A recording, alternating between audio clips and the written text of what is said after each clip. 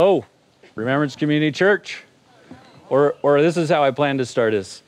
Hello, my name is Kenny, and I'm a pastor. I'm not a very good theater kid, obviously, but that was intentionally trying to emulate what it might feel like if we were at an Alcoholics Anonymous meeting, because that's the way I want our meeting today to feel like. A better way of maybe saying that is, I want us to embrace the reality that it is okay to not be okay.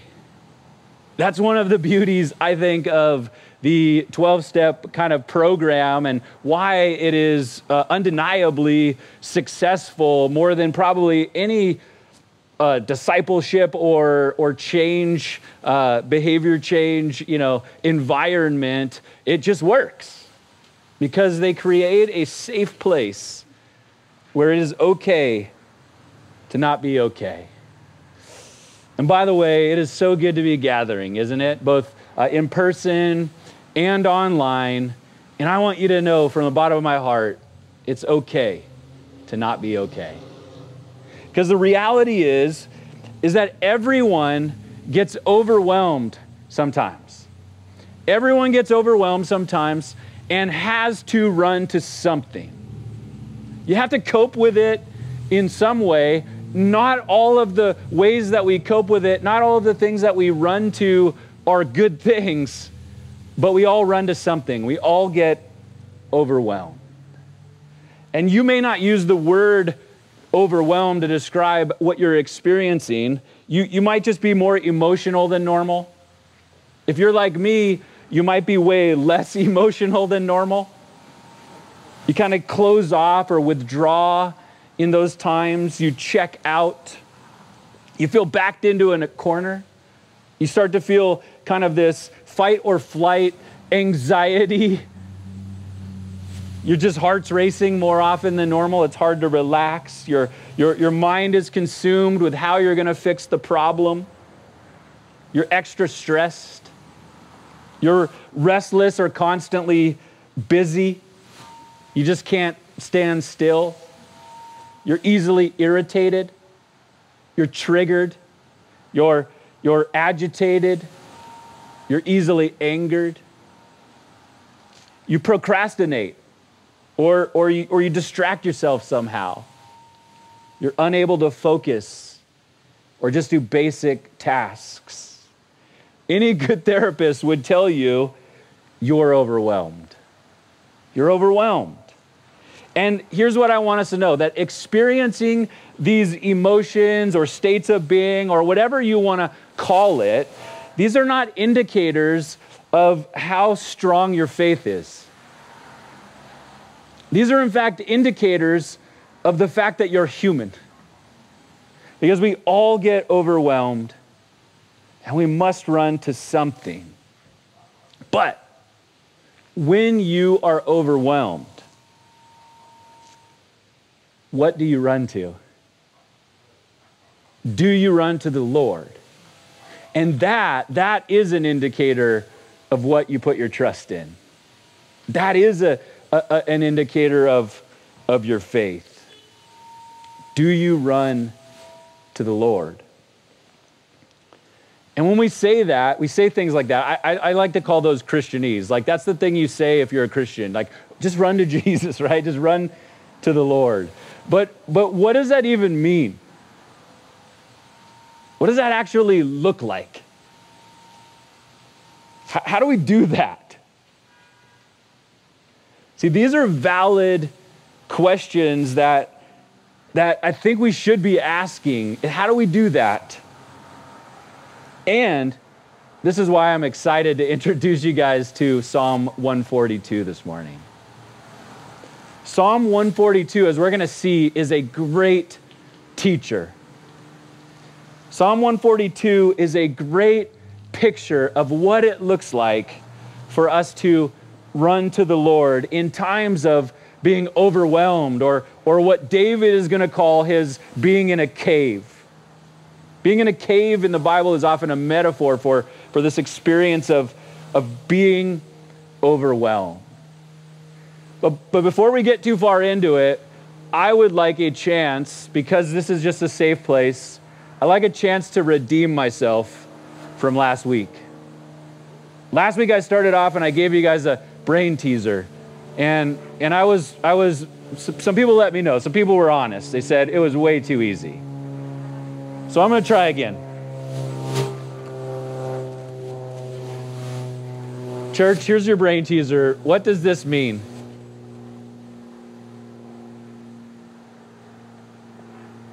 If you're online, go ahead and type it in the comments if you know. It's the word feeling. The word in the middle is trust God, and then on the other side is believing. Anyone know? Pretty good one. Thank you. What this is saying, church, is that there's this place of running to the Lord, and it's trusting God in between feelings and beliefs. How do we trust God in between the tension of what we feel and what we know is true? How do you do that? So here's some examples. You might say, I feel like a failure. I feel like a failure, but I know everyone makes mistakes. See, there's tension there between what you feel and what you know, or I feel like no one likes me. But I know there are people who do like me. I feel all alone. But I know that there are people that I can connect with, right? But that doesn't always help. Like I feel this and I know it's true, but just balancing that out. Do you feel any better?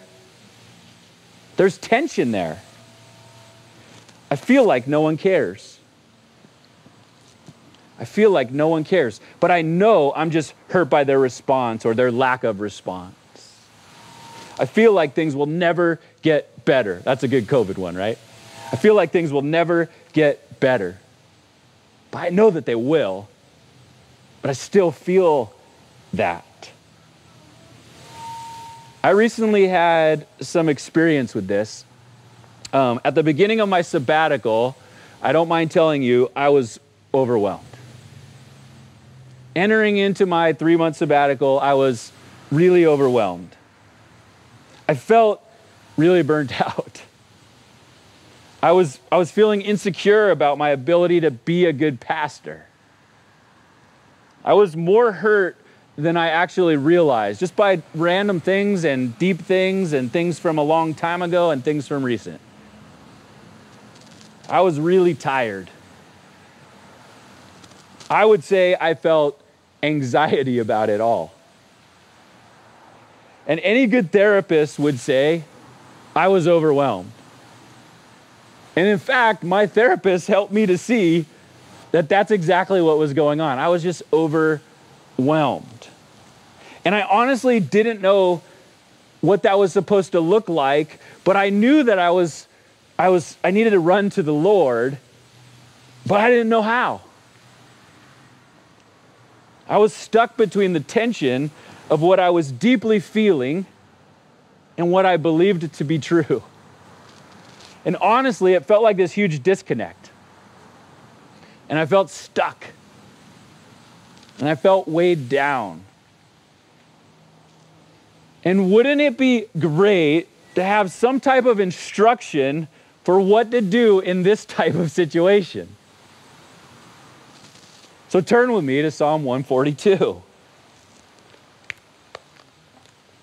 In Psalm 142, at the top, if you have your paper Bible, you'll see it says, Psalm 142, a maskil of David. Maskil is a Hebrew word. It's hard to translate. We talked about it a few weeks ago, but Psalm 32 was also a maskil. There's 14 of these maskil psalms in our compilation of 150, so it's like almost 10%. And basically what they are is, it's a word that means kind of like instructor or instruction. It's a testimony that's supposed to help you know how to do life, how to deal with something. It's instruction. And so this is a maskil of David. It says when he was in a cave. Now, like I said, cave is often a metaphor in the Bible for being overwhelmed or just feeling, all the things that we feel that we described. And David was literally probably in a cave. If you know his story, in the beginning of his kingship, he hadn't yet been officially appointed as king. God had anointed him through Samuel as king, but he hadn't taken the throne. And there was still a guy on the throne, right? And his name was Saul. And Saul wanted to kill David. He was jealous. He chased him all over the nation, and David would often find himself hiding in a cave. In 1 Samuel 22 and in 1 Samuel 24 are probably the best description. We don't know exactly which cave he's in, but David is in a cave, and he's feeling overwhelmed. And it says a prayer. So he writes a prayer. That's how he deals with it. And it's supposed to be a prayer that instructs us of what we do when we're in a cave, when we're overwhelmed. The cave is a metaphor for being overwhelmed. And everybody gets overwhelmed and has to run somewhere. And David is like, this is what it looked like for me to run to the Lord in the middle of my cave. And David wrote this psalm in a season of feeling isolated and under attack from an enemy who wanted to kill him. And now you may have never had somebody literally trying to kill you, but we all have had these experiences. Maybe it's just a spiritual attack. Or maybe it's just how you feel. The best way you could describe it just feels like they're out to get you. And maybe you feel like God's out to get you. Like God's punishing me somehow. This is really relatable to what David is saying. He was overwhelmed, and he met God in the tension between what he felt and what he knew was true. And he gets really honest about how he feels, we'll see in Psalm 142. And this is a really important part of what it looks like to run to the Lord for help. Putting your trust in Jesus, it requires us to be honest, even if it's ugly. But remember, it's okay to not be okay. And here are some of the feelings that David shares in Psalm 142. I'm going to read it just kind of like when I scan through it. This is how I would put it in my own words. Maybe you can relate to it, and then we'll dig into what he actually says, and I think you're going to see this too. He says, I feel some guilt. He's in the cave. I feel some guilt, like maybe some of this is my fault. Like maybe I'm being punished. I have some legitimate complaints, God. Like I'm bothered, and I feel like I have a right to be. I'm in serious trouble. I'm scared. I feel emotionally drained. I'm tired. I feel like people are out to get me. I'm paranoid. I feel like no one has my back. I feel like I don't know where to go for help. I feel like no one cares. I feel like I don't have what it takes. I'm insecure. I feel like people are chasing me to do me harm. I feel like a victim here. I feel like I'm stuck in prison. David is brutally honest. Also, David knows who his God is. David knows who his God is. This is also an important part of running to the Lord for help. Putting our trust in Jesus requires us to be honest, brutally honest, but it also requires us to know who God is. Thomas Merton, kind of great writer, and when you're talking about like prayer and drawing near to the Lord, he's a go-to guy. Let's just be honest. I don't relate to everything he says, but that's because he's so much better at this stuff, and I'm not. I'm like the other side of the pendulum. I'm just like, suck it up and deal with it, harden up. I'd be a good football coach. or like drill instructor. But Thomas Merton says something great about the Psalms. He says, the Psalms are the songs of men who knew who God was. See, Psalms will give us language we've been talking about, and Psalms will give us permission, and Psalms are the Word of God.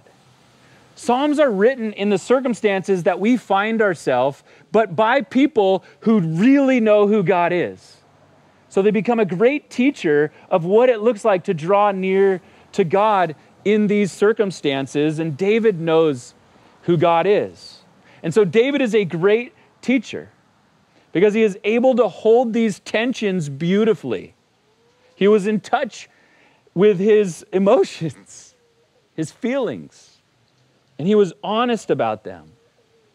And he was knowledgeable about his God. And so all of those feelings were true, but he also says, I know God hears my prayers. He says, I know God is merciful.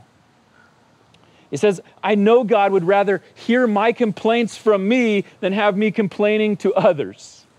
That's deep. Think about that. I know God is empathetic. I know God knows where I've been, knows where I am, and knows where I'm going. I know God can protect me. I know God will provide for me. I know God is bigger than my enemies. I know God can rescue me and set me free. I know God is going to do things, and I'll brag about him someday to others. I know God wants me to be in a good place. See, feeling without believing is unhealthy. Just feeling, being stuck in your feelings, but not having the truth about who God is, I would say that's unhealthy. But also, believing, knowing the truth, without feeling is unhuman. I err on that side. And David is running to God in the tension between what he honestly feels and what he truly believes. And so let's just read his words together in Psalm 142, and I'm reading from the Christian Standard Bible. Yours might be a little bit different, but it's close. And he says, in verse 1, he says, I cry aloud to the Lord. I cry aloud to the Lord. See, this is David, as a man of God, choosing to run to the Lord. That's what he's saying. I cry aloud to the Lord. I'm choosing to run to him. I could run to a lot of other things right now, but I'm going to cry aloud to the Lord. And he says, I plead aloud to the Lord for mercy. See, to me that indicates if he needs mercy, that he's feeling a little guilt or maybe shame. Like maybe this is my fault. You ever feel like that? That maybe this is all my fault. He's pleading with God, like, don't punish me like I deserve. And then he says in verse 2, he says, I pour out my complaint before him. In other words, like, I feel like I have some legitimate gripes, God. I have some things to complain about with you, and please listen while I complain for a minute.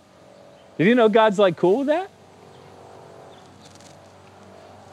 He says, I reveal my troubles to him.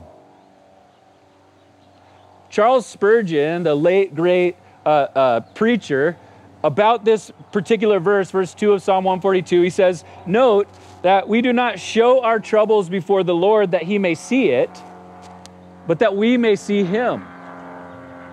Say that again. Charles Spurgeon says, note that here when we say I reveal my trouble to him, we're not just showing our troubles before the Lord so he can see it, right? Because he already sees it. We know that. He knows everything. But that we may see him. So here's an insight to what we mean by running to the Lord, that really it's not that he doesn't already know, but it's that we are coming out of hiding. We're coming out of our cave and looking up to God and saying, God, here I am. I'm laying my troubles before you. I'm being honest about it because I need your help. It's about coming out of hiding and coming to him with our troubled souls. It's about not running to other things. Crying aloud to the Lord. It's our souls that choose to run to Jesus in prayer. And he's going to find us in the tension between what we feel and what we believe. And here David chooses to have this conversation right in the beginning. He chooses to have it out loud. He says, I feel the shame and I want to hide, but I'm choosing to run to you instead. He brings his complaints, he shares his troubles, and then he continues to be honest. He says, although my spirit is weak within me, you know my way. If you have your paper Bible, I want to encourage you to circle, underline, or highlight where it says, you know my way, and then in your margin, write the word empathy. Because that's what that is. The actual Hebrew word here, it's in this phraseology, just points us to God's empathy. You know where I've been, God. You know where I am. And you know where I'm going. According to Google definitions, empathy is the ability to understand and share the feelings or experiences of another. Brene Brown is a great she's best known for her TED Talks, and she's just really good about like leading with empathy and vulnerability. That's her jam. And she says, if we share our story with someone who responds with empathy and understanding, shame can't survive. Isn't that good? If we share our story with someone who responds with empathy and understanding, shame can't survive. And so here's David, I feel the shame, have mercy on me. I know you're empathetic, God, and I'm coming to you because you need to deal with this for me. And I know in your presence, somehow if I just deal with it this way, shame can't survive. You're going to rescue me. Then he says, along this path I travel, they've hidden a trap for me. I feel like people are out to get me. And sometimes, like we said, this is a spiritual attack, and sometimes it's an anxiety attack, and sometimes for David, it's just real. People are out to get him. Saul wants to kill him. Have you ever felt like life isn't just hard, but it feels like someone is intentionally targeting you?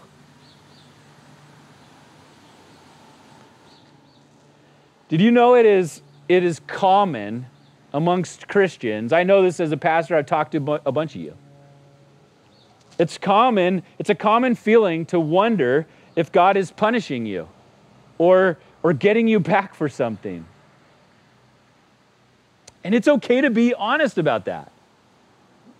Because it's okay to not be okay. And he says, look to the right and see.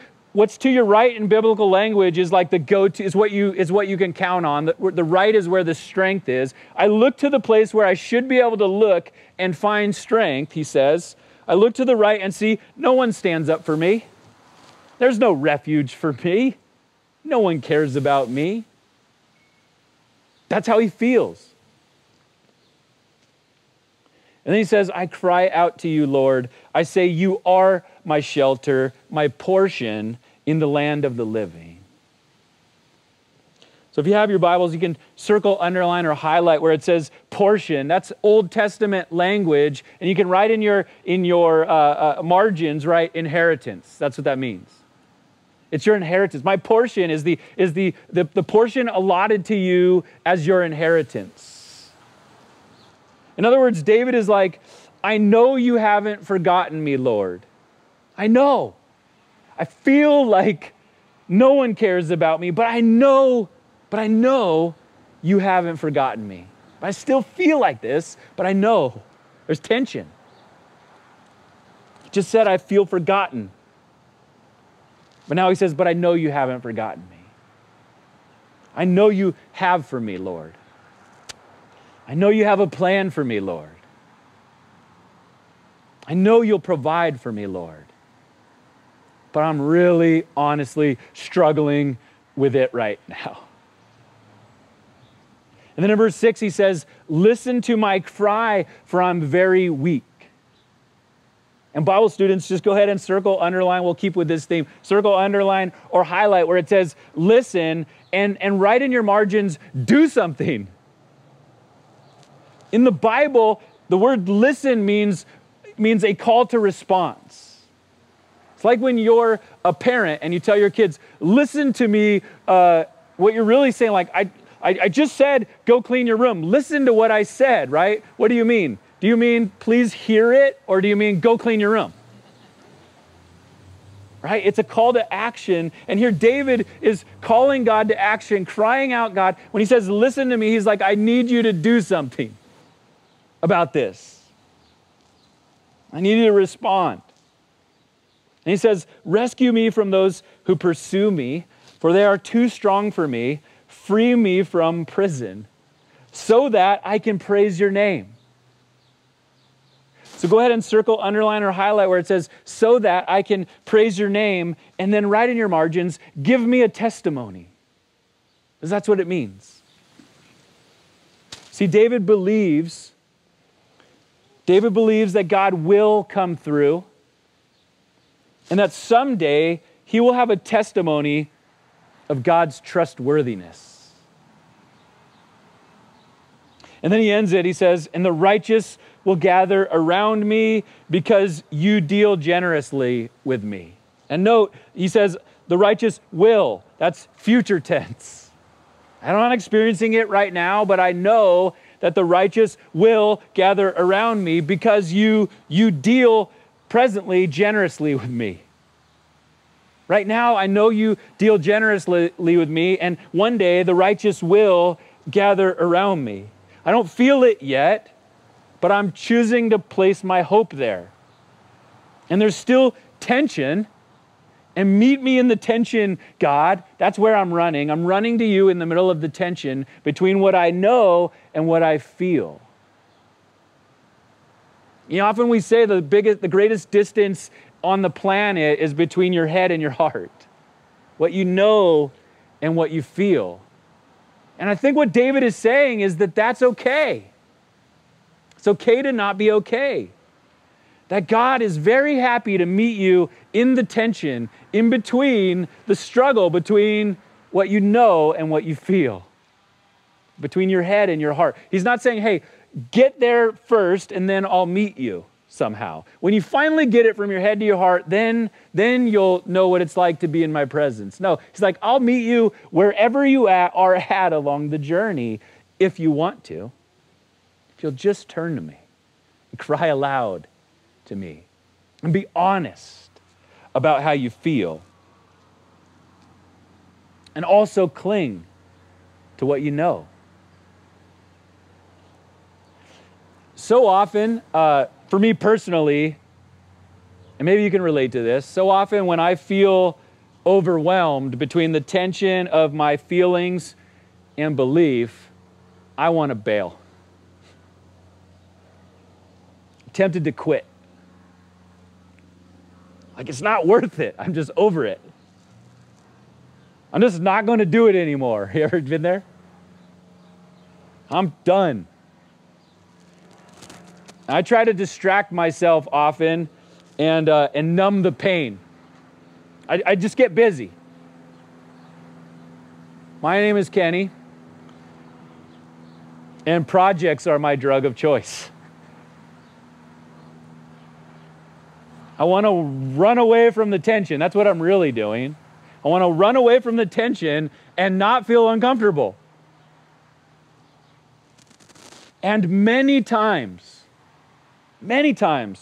in the Old Testament and the New Testament, many times the scriptures teach us that it is in the middle of our struggles that God does his best work. In the middle of this tension between your feelings and your belief, your cave, your overwhelmedness, God does the best work.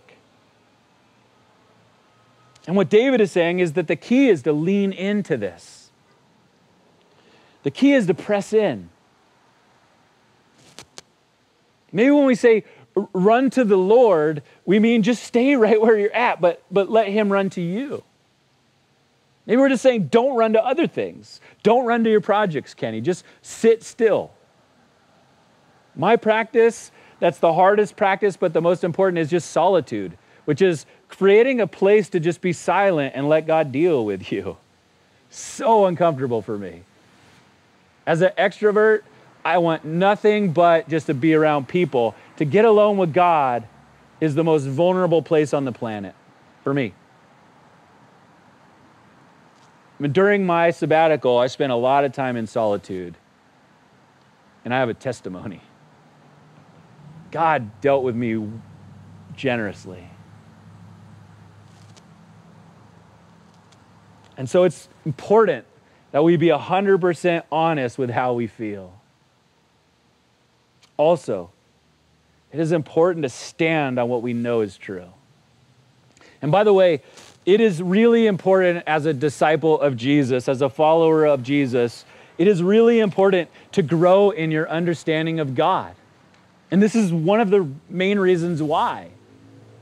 That way we can be honest, but we can have attention and not be swept away in our overwhelmedness. We can kind of be in the cave and not be thrown off the cliff.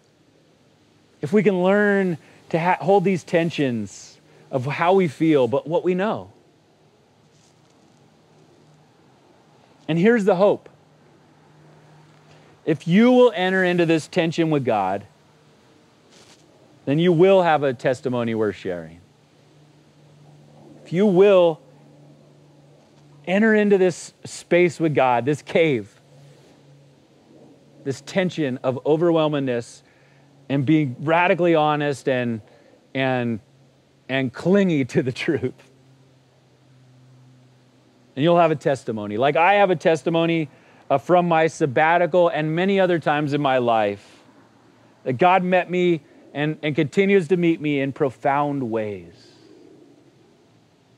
That He's freed me from a lot of stuff that I didn't even know was chaining me down oftentimes. And the truth is that I really wanted to run away from it all. But I chose to sit with Him in the tension. And it was uncomfortable. And it was slow, which is, if solitude is my number one thing that I hate, slowness is my number. Maybe those are out of order. Maybe slowness is my number one thing. I do not like to wait for anything. If you invite me to come over to move, then I'm just going to start moving. If you want to talk, I'm going to say, don't talk to me, I'm moving. This is a little bit about me.